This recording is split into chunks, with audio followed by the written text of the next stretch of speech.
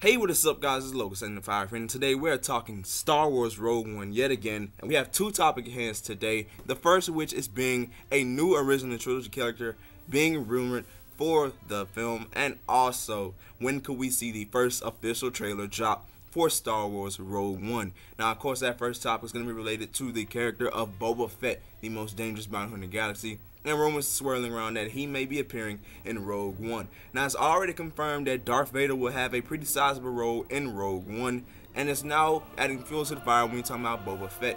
Boba Fett was one of the bounty hunters hired by Darth Vader in Episode 5 to hunt down the rebel crew, especially Han Solo, as Han Solo was the main target of Boba Fett because of Jabba the Hutt.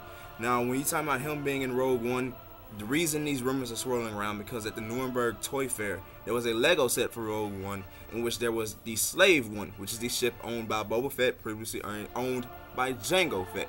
Now, I'm not saying that this is a confirmation that Boba Fett will be in the film, because this could simply be a case of somebody owning a ship of the similar variety of the Slave One. It doesn't mean that that is his ship.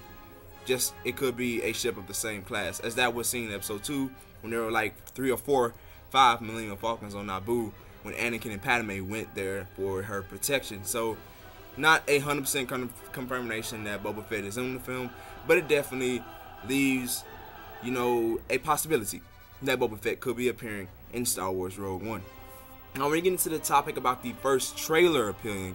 Now, the rumor is that the first trailer for Star Wars Rogue One, the first official trailer, will be dropped during Super Bowl 50 as one of the commercials. Now, this would be no surprise to me if it is dropped, because that will be garnering a large audience, because Super Bowl 50 draws some of the largest audiences in TV history. As a matter of fact, I think Super Bowl 49 was one of the most watched Super Bowls in history, if not one of the most watched television programs in history. So it'll be definitely reaching a huge audience, and it'll definitely catching the fuel that the Force Awakens left. So definitely wouldn't be a huge surprise if the first Rogue One trailer drops during Super Bowl 50. But if it does, be sure to stay tuned, Marauders Guild, as I'll be breaking down that trailer, looking at some of the biggest moments and some of my favorite moments from that trailer. But that's gonna be it for today's video, guys. Be sure to tell me down in the comment section down below.